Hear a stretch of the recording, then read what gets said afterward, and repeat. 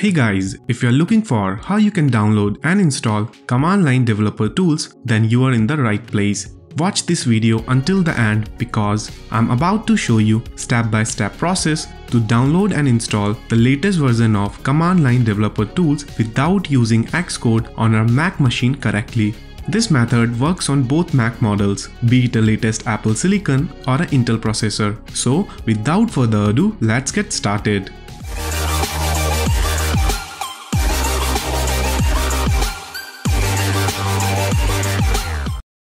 First of all, copy this download link.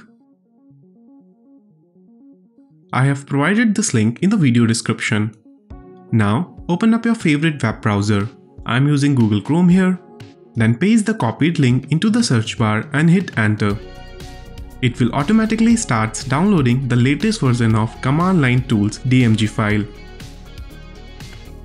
It's around 430 MB file at the time of recording. It will take some time to download. All depends on your internet connection speed. Our command line developer tools DMG file is downloaded successfully. Now click on Show in Finder.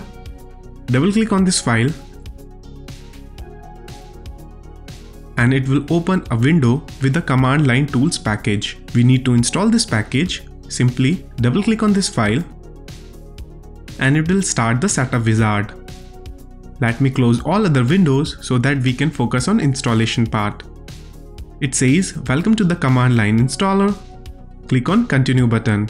Select your preferred language. I'll stick to English here. Click on continue again. To accept the license agreement, click on agree button. Make sure you have at least 2.54 GB of free disk space available and click on install button. Enter your Mac password here and click on install software button. This will start the installation process. It will take some time to install. And it's done. See, the installation was successful message is printed here. Now we can click on close button. We don't need the package file anymore. Click on move to trash button. Congratulations, you have successfully installed command line developer tools on your Mac machine correctly. Now you can install C++, Java, Python, C# and all other softwares which requires command line tools. If you followed the steps in this video and reach until here, I'm assuming this method has been working for you. So I'm requesting you to please like the video and subscribe to my channel. It won't cost you anything, but it will definitely boost my morale for making more such videos. Subscribe and turn on the notifications so you don't miss more videos helping you to install applications on your Mac machine easily. And I'll see you in the next video. Take care.